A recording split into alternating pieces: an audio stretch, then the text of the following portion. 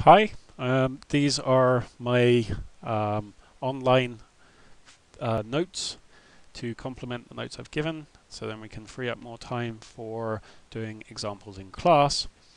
I'm going to start this one by briefly going through the notes on magnetic energy. What I'm going to do is just consider a case where we only have an inductor and an external source of energy, EMF, in this case a battery. What we'll be trying to show is if we only have that circuit, so there's no resistor, then what we can view it as we will show that energy is stored in the inductor, which is going to be equal to the source of EMF. And so that's why we've shown that we can relate our external EMF with our expression for inductance. And if we look at this expression, what we can view it as is our EMF describes the force per unit charge required to drive a charge around a circuit or a loop. It's related to the change in the velocity associated with those charge carriers, and it has a geometric term that relates essentially the inertia of the system. Now, we can then directly compare that to Newton's second law, where we have a force per mass, we could view as, then we have a change which is proportional to the change of velocity of that mass with time, and a coefficient of inertia, in this case mass. So we could view it as our inductor is a coefficient of magnetic inertia. And if we were to integrate these expressions, then we could determine what our energy is. So in the case of Newton's, I apologize, in the case of Newton's second law, our kinetic energy would be half mv squared. Likewise, by analogy, we'd expect our magnetic energy to be half our inductor I squared.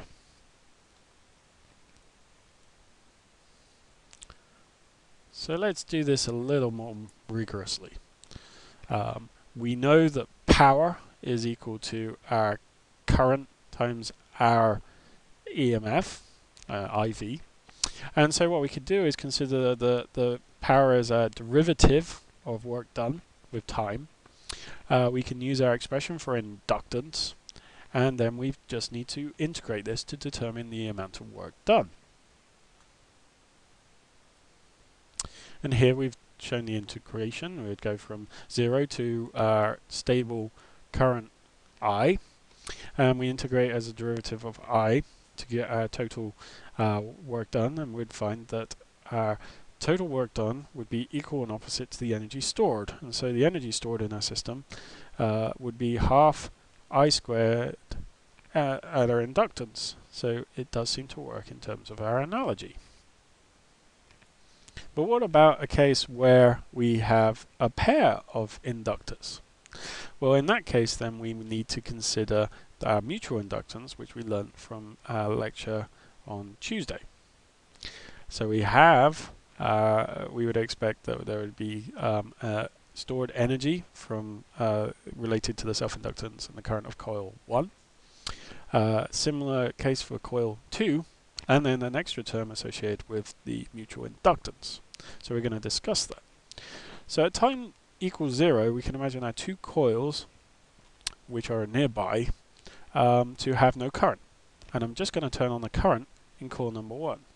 And we already discussed that in the previous section, and we end up with a case that there'll be an induced EMF due to the self-inductance of that coil, and that would result in stored energy from the external source of EMF that's forming this current.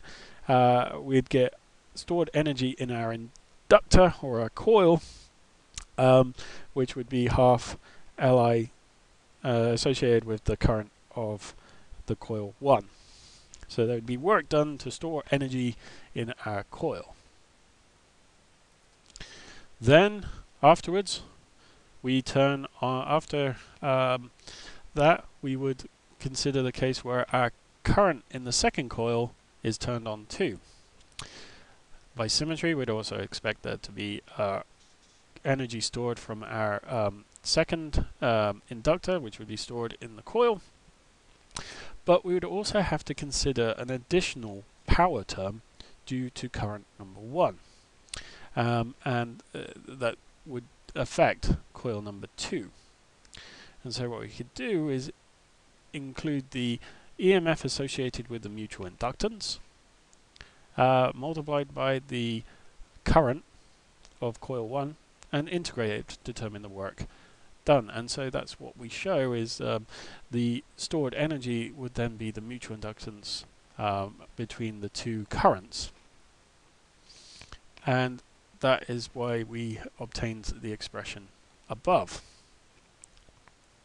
Before continuing, it's worth noting a distinction between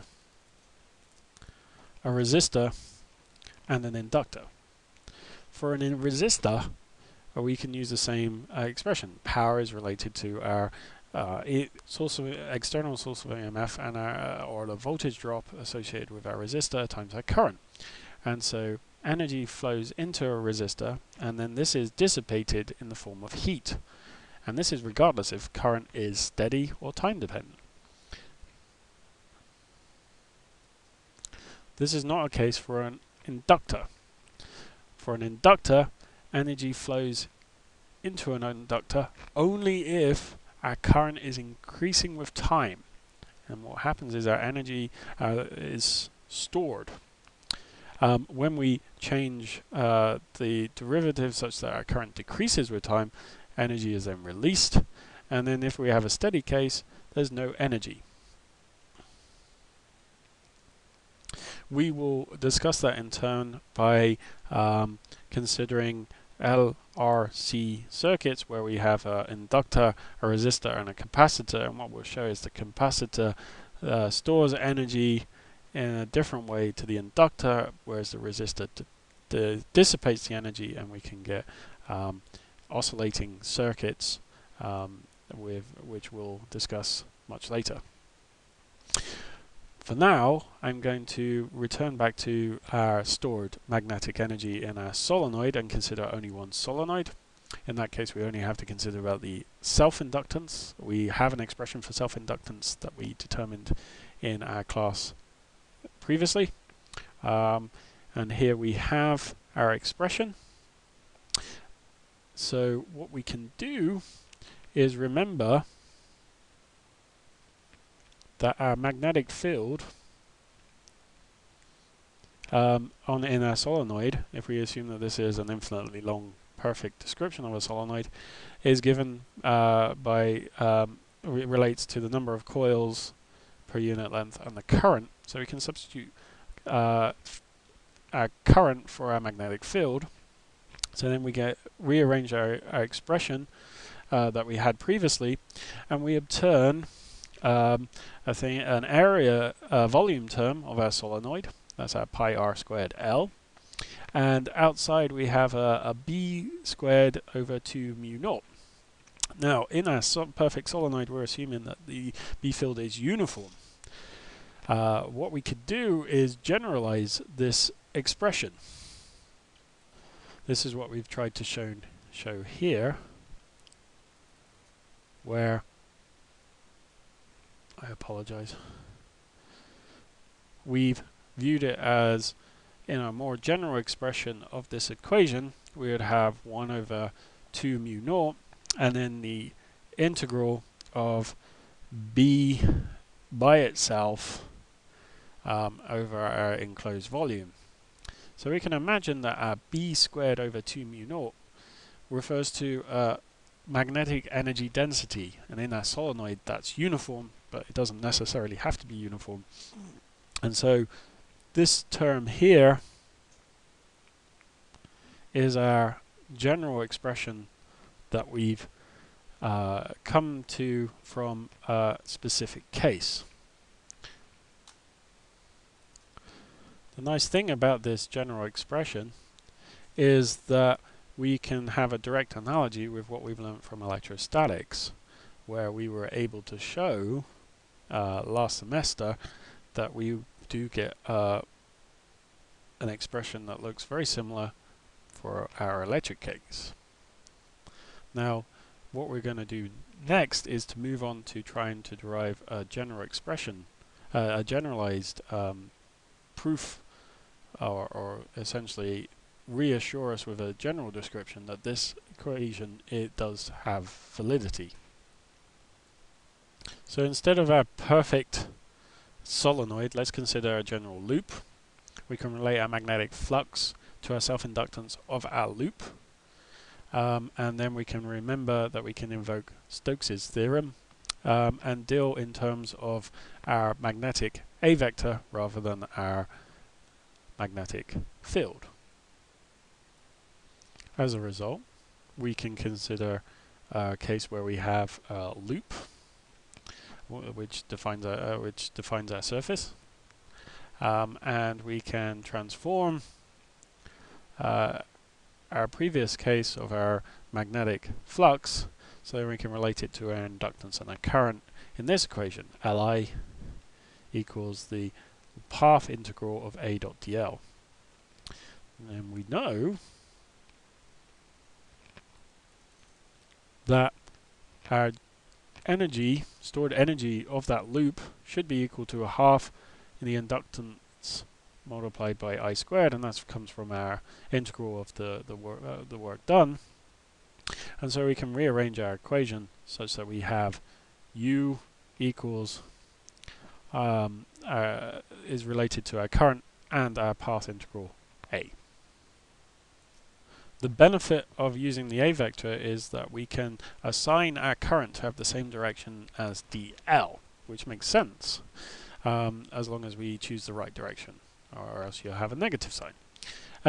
Following this through, then we could change our path integral such that we now have our A vector dot product with our current as our path integral. And what we can do is transform from considering current to considering our current density, which is current over area. And that means that we have to change from a path integral to a volume integral. And so what we have is our current current density dot product with our magnetic vector potential. So we have A dot J. It doesn't matter if we use J dot A or A dot J. They're equivalent. The benefit of writing it in this form is immediately we see an analogy to the stored energy we had for electrostatics, where we could relate our current density with our scalar potential as a volume integral. And again, our stored magnetic energy relates our magnetic vector potential and our current density within a volume integral.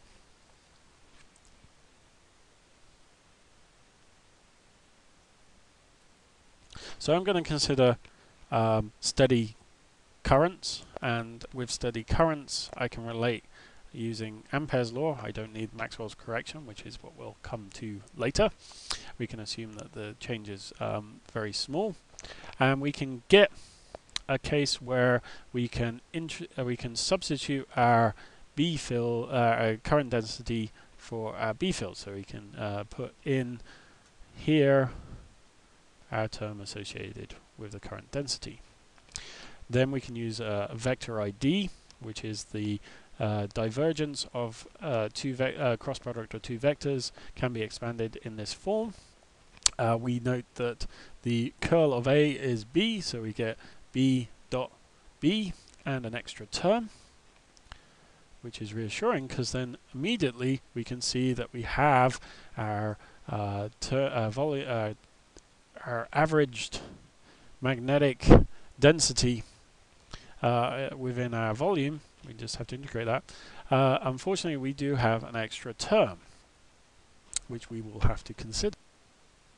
So here we've written the expression for our total magnetic energy. We have our average flux within our volume, and then we have this additional term. And this relates to a surface integral by Stokes' theorem that relates our magnetic vector potential and our magnetic field. What we could do is, if we consider an integration over all space, then we can ignore the surface contribution because that becomes vanishingly small, and we end up with our expression as we predicted from our simple by looking at the general expression for our simple case. It's worth noting that we saw a similar thing when we considered electrostatic energy, where doing a similar approach you would have had an extra term which relates your scalar potential with your electric field for a surface, and what we did was say that if you considered all space, your energy following description, where our electrostatic energy was given by this term here, which relates our energy electrostatic electrostatic field, our electric field, energy density over in our volume, and likewise we have our magnetic field density over all space. We can then consider there to be a magnetic flux density, which we could say is the dot product of the magnetic field itself over some coefficient per unit volume inside our our surface integral. In case of our solenoid, we found that it was nicely uniform, and so this was a constant. It's noting that this would probably not be a constant in other scenarios. And so, but this general expression of determining the magnetic field at any small region and determining its dot product with itself over 2 mu naught will give you your magnetic flux density. But one of the first things you learn about magnetic fields is magnetic forces do no work. And this leads to a very important aspect of what we've determined. When we have an inductor, the change of the B field induces an electric field.